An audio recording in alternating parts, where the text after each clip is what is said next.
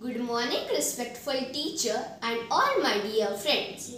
Now I would like to speak about the author Roald Dahl of the novel Mr. Fantastic Fox. Roald Dahl was a British author. He was born on 13 September 1916 in Wales, UK. He served in the Royal Air Force during the World War XI as a fighter pilot. Dahl became famous for his children's books, which include classics such as Charlie and the Chocolate Factory, James and the Giant Peach, The BFG, Matilda and Mr. Fantastic Fox. His stories are known for their dark humor and memorable character. Dahl married the actress Patricia Neal in 1953.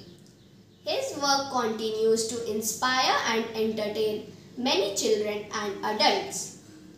Today I am going to tell a summary about Mr. Fantastic Fox by Roald Dahl.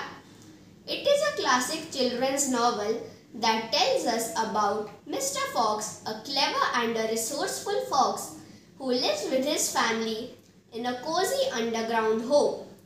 Mr. Fox steals food from three wealthy farmers, Mr. Boggies, Boons and Bean, who retaliate his family and him by trapping them in their burrow.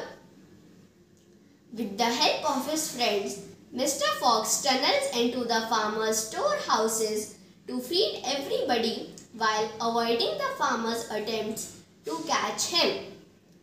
Mr. Fox's ingenuity and bravery help them to overcome every obstacle.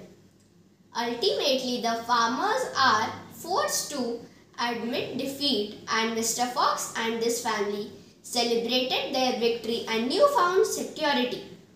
The novel highlights the themes of courage, cleverness, importance of family and community. Thank you.